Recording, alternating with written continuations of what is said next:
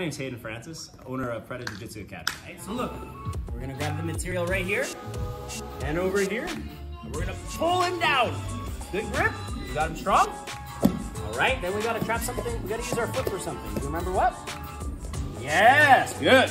All right, now, Brady, which way are we gonna go? Oh, don't let go, hang on to him. Hang on to his arm. Hang on to the gi, nice and tight. And now, yep, you lift your legs. And lift your bum. Good. All the way up to your knees. Use your hands now to push yourself up. Hey, good job. And hands on him. Hands on him. Excellent. Are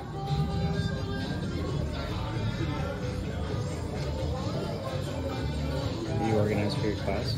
Yeah, this is the writing for the Pretacast. I feel like that's too much. Pick my arm. I'm controlling it. Boom. I'm getting ready to bridge. I trap her foot. I bridge and she catches herself.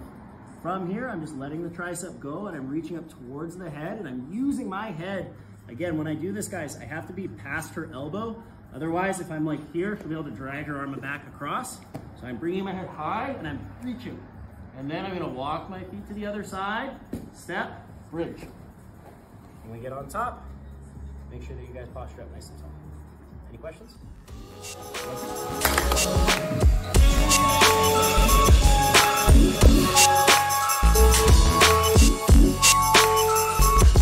So today we've been just working on getting ready for the next competition.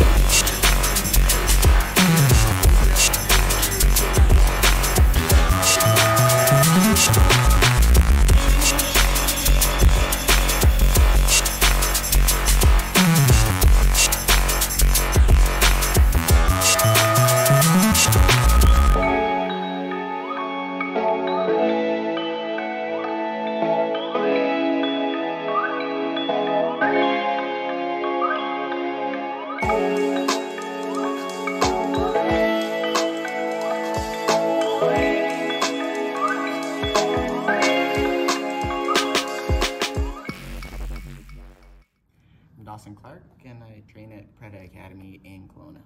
I'm blue belt. I think that I'd rather be passing card, like trying to be more of a top player, but if I'm going against somebody a lot bigger than me, then I'm probably going to end up on bottom for at least a portion of the match. 2-point crew, I know. Freaking, apparently some of those guys are pretty big, so I'm not sure how that 2-point crew is going to go. That 2 points going to be a sweep is what it is.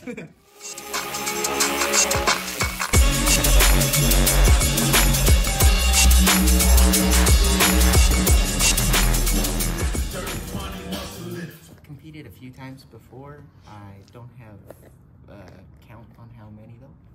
Is there the potential for you to compete against black belts at this tournament? I do believe there's a couple black belts registered in the pro division.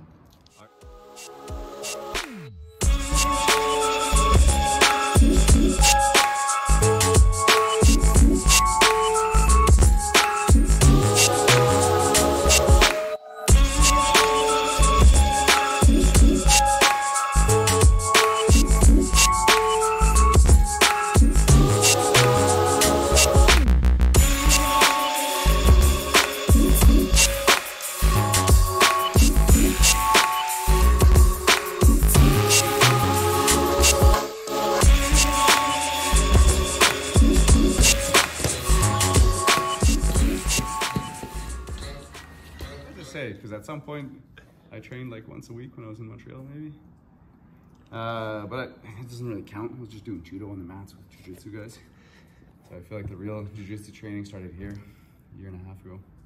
One of the big reasons that I shifted to jiu-jitsu was that it gave me an outlet to keep grappling and to keep a kind of more open rule set than what judo was developing into,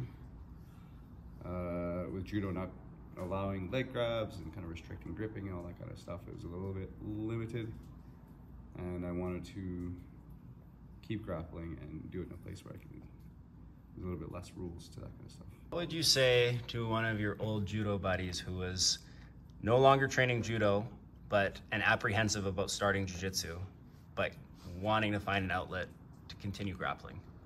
Don't do it. It'll take over your life. You'll be there every day. Drag them out here. Chances are, if they like grappling in the first place, they'll like it at jiu-jitsu. Cool, he's running out of questions. Up, go on.